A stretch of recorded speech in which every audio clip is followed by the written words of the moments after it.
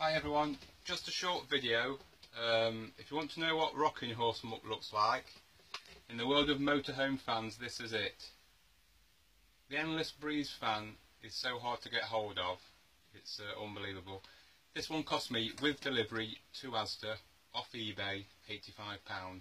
And just to show you what it does, I've got one. I hope you can see this. Switch on the top with 3 speeds, Endless Breeze, 12 volt only, and when it's supplied it comes with that connector. Now in my motorhome, it is a new one, I've got a connector here, so I'll put the power on, 12 volts working, straight in the cigarette lighter adapter and straight on. Really powerful. Not quite enough to blow my hand away, but it's a very powerful fan on max. And on number 1, it's a reasonable speed.